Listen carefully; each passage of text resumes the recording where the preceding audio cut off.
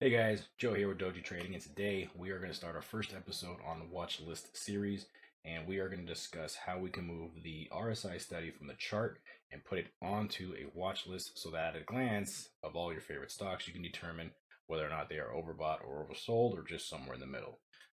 Basically, what's going to happen is going to pretty much turn out to look like this, where you have indicators that will change the background to green if it's oversold, or if it's overbought, it will go ahead and change it to red and basically let you know that they are overbought. So let's just go ahead and jump right into it. And what we're going to do is come right over here to this little cog in the corner. I'm not sure if you guys can see it, but you're going to go ahead and click on that. And you're going to go ahead and click on Customize. It's going to bring up this window right over here. Now, you want to go ahead and type in Custom because you have about 15 custom scripts that you can write at any given time. I've already used up all mine. And the current one that I'm using the default one that I threw over here. But what you would do is simply click on it, click on Add Items, and it's going to bring it right on over here to your watch list current set. Okay, once that's done, go ahead and click OK, and a window should pop up, and the window should look something like this. Once that does take place, go ahead and come right over here to where it says Delete, and let's get rid of whatever formula, whatever condition they already have in here for you. All right, now right over here, there's a thing script editor. I just want you to go ahead and click on that. And we are going to go ahead and start and write some code. Now, it's up to you. If you want, you can just jump down into our Discord and pick up the script itself, whether the code or the actual script, because on TOS you can share them. But if you want to walk, kind of come along with me, then we will work this out together. Okay. So first, we're going to go ahead and define the RSI overbought. And that is going to be equal to the RSI. So when the RSI is equal to or above 70, and now we're going to go ahead and define the oversold. RSI oversold equals RSI. And that'll be less than or equal to 30, if that is the oversold condition. And then we are going to go ahead and just define the value of the RSI.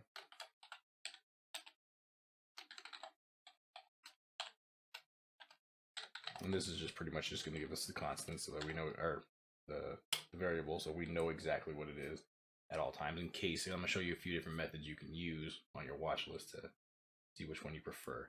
All right, so let's go ahead and plot that. Plot value.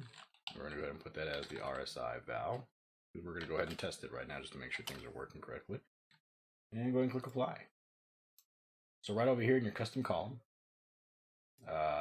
some values should start showing up, and these values should reflect the RSI at the current time. So this one says 85.23, and as you can see right over here, 85.23. If we click on anything else, we should probably get the same thing. Zoom, 28.93, 28.92, it's rounded up. So we can see that it's actually working. Now what we want to do is go ahead and determine whether how we want this to look. Do we just want to keep the values present in the watch list and then change the backgrounds, or do we want to do something like this where we actually just change the text? We'll go over both methods right now for you, and you select the one that you like to keep. All right, so we'll go back over here to the column itself.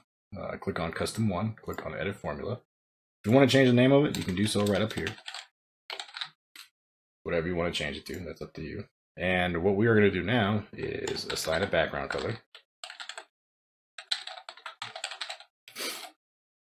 And what we want to determine is if RSI overbought is true, then we want the color to be what? So if it's overbought, we want it to show red, because that's when you're probably looking to go short, or looking for an entry to go short. So we'll go ahead and use dark red. Else if we'll say RSI oversold is true, and then we want to what? Well, we're probably looking for a long entry, right? So let's go ahead and go color dark green. Now there is an array of colors that you can use, an assortment of colors, I should say. And if you want to, you can just Google them, TOS colors, and it'll pop up for you. If not, you can always just go back in your code, and when you type in color, you'll get the colors right here. I prefer the darker ones simply because they look better, but that's up to you, whatever you like. Okay, and then basically if neither of those conditions are met, well, then I just want to keep the current background, whatever it is. Okay, so we'll go color.current. We'll go ahead and close that out. Make sure all the code looks good, and we'll go ahead and hit apply. All right, so we can see that it's working. Let's click down here. We're 61.42, somewhere in between 70 and or 30 and 70. And because there's neither conditions are being met, it's just keeping the current background color. If it is an overbought situation, it is highlighting red, and it is in fact changing the background color. So I mean, that's nice also. And it's, you know, again, if it's oversold, it's changing to green. Now, if you want to change it to look like this, we have the overbought or oversold. We can go ahead and jump right into that right now. Again, that's personal preference, because not everybody's going to run the exact same watch list style. Sometimes in my watch list, I don't mind crushing these just so that I can see the colors only. Like if you begin to move this all the way over, it begins to flatten the columns out, and in which case you may only see just the colors of the blocks of the background. And visually, I mean, you don't really need much more to tell you that, hey, you know, this column, if you know that you've set it up a certain way, you know that first column is your RSI, the second one's stochastics. So when certain conditions are met and certain colors are visible, then you know that certain things are taking place in the stock. Okay, and we are going to change. We are going to add some conditions to change the text. Okay, so if we added a label, we want it to always show, and then we want if RSI OB is true, and then we want it to say overbought. Else if RSI oversold is true, then we want it to say oversold. And if it doesn't, if it's neither, then, you know, let's just put a little dash, because that works. Just keeps it clean, makes it look nice. And we'll go ahead and hit apply. All right, so basically what we got is the exact same thing that we started with in the beginning of this video, where I showed you pretty much the overbought and oversold conditions, and that's what we have now. Now let's say you want to keep the overbought and oversold just because you like it as well as the value.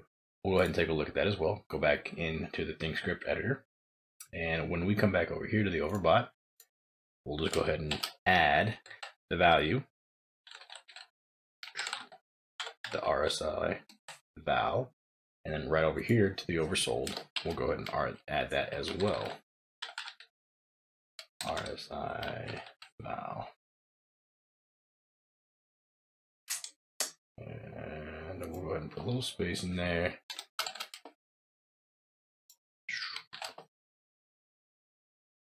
And this one, we'll take that out, and we'll just go ahead and add RSI val. All right, take a look at that. So there you go. So now we have overbought as well as the value, oversold as well as the value, and initially just the value as is.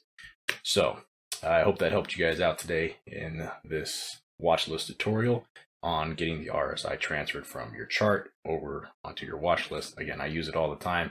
I don't prefer to have 100 charts up. I do prefer to have one of my watch lists on a separate monitor at which I can monitor at all times. And what I do is I pretty much have everything that you see up here laid out. I'll go over these really quickly with you, just in case there's something in the future that you'd like to see a video with. This one right here is an earnings statement. It pretty much tells me how many days out I have until earnings for that particular underlying. This one is a standard deviation within 7 days, just because I like to know how much my stock is more than likely going to move. This one right here is the true range for the day. It's pretty much just the high and low of the candles for the day, so I can know how much the stock actually moved, or the underlying actually moved within the time frame, within the day's time frame. This is the ATR. I have a true range within 7 days. This is a gap list. It's something that I'm kind of working on at the moment, so I really won't get into that. This one right here is the RSI, pretty much the exact same thing we just built. This is a stochastics cross. It pretty much tells me whenever there is a cross taking place in the overbought or oversold conditions, as you can see here. This is the Bollinger Bands. There's nothing that are up into the Bollinger Bands at the moment.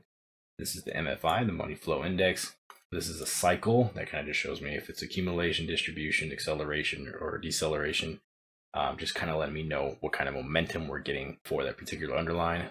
Again, the Money Flow Index, this one right here, is actually just true value. This one I should have stated is a mixture of about 2 or 3 different scripts to determine if all the conditions are being met, and if they are in fact being met, then it hits me with a buy or a sell signal. This is the ADX, just so I can track how it's trending, and this is just a 9-day EMA that pretty much tells me if certain conditions are met, whether or not, based off my trading style, to take a buy or take a short. So again, I hope this video helped you out. If you want to see something on one of the listed above, please let me know. I'll be making and posting more videos on things like this here in the future, so I hope you enjoyed it. If you have any questions, leave them down in the comments below. If not, feel free to jump down in my Discord. It's a small group of traders that are looking to improve and assist others with the trading styles and methods. So I look forward to hearing from you guys all. Until the next time, take care.